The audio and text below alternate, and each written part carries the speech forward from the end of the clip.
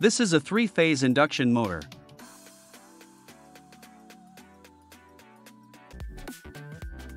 We have separated sets of coil in the stator. The end of each set will connect with terminals in a terminal box. When connecting to electrical supply, stator winding produce rotating electromagnetic field. To power the coil, we found an electrical terminal box in the top or side of the motor. Inside this box we have 6 electrical terminals. Each terminal has a corresponding letter and number. We have V1, U1, W1, and W2, U2, and V2. We have our phase 1 coil connected to the 2 U terminals. Then the phase 2 coils, which are connected to the V terminals. And phase 3 coil, which is connected to the 2 W terminals. Notice the electrical terminals are arranged in a different configuration on one side to the other. We now bring in a 3 phases power supply and connect this to the respective terminals. For the motor to run, we need to complete the circuit. And there are 2 ways to do this. The first way is delta configuration. For this we connect across the terminal U1 to W2, V1 to U2, and W1 to V2.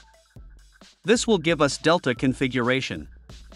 Now if we provide a AC current through the phases, now electricity flows from one phase to another as the direction of AC power reverses in each phase at a different time.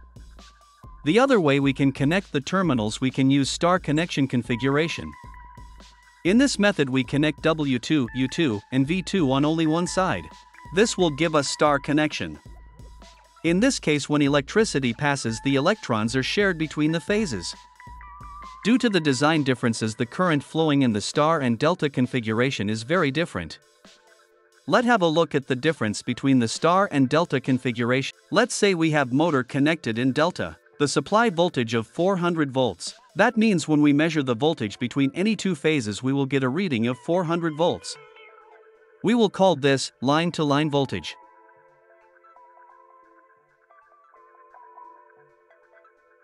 Now if we measure across the 2 ends of the coil, we again see the line voltage of 400 volts.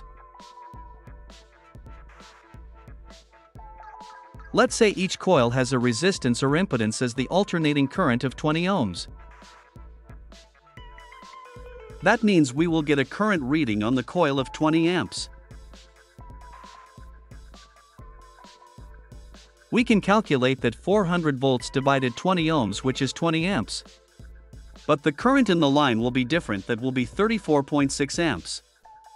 We get that 20 amps multiplied by square root of 3, which is 34.6 amps. That's because each phase are connected to 2 coils.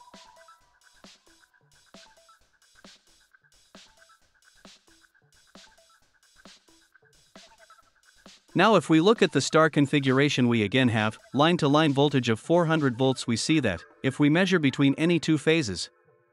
But in star configuration, all coil are connected together, meet at the star point or neutral point.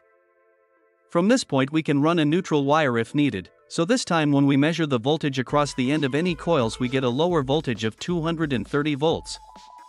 That because the phase is not directly connected to 2 coils like in the delta configuration.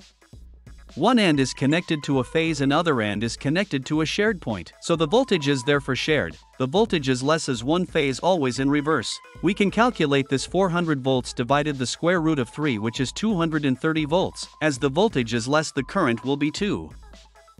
This coil also has impedance of 20 ohms, then 230 volts divided by 20 ohms equals 11.5 amps. The line current also therefore be the same at 11.5 amps. So we can see the delta configuration coil is exposed 400 volts between 2 phases. But the star configuration is only exposed 230 volts between the phase and neutral point. So the star uses less voltage and less current compared to the delta version. Thanks for watching and stay tuned for another video.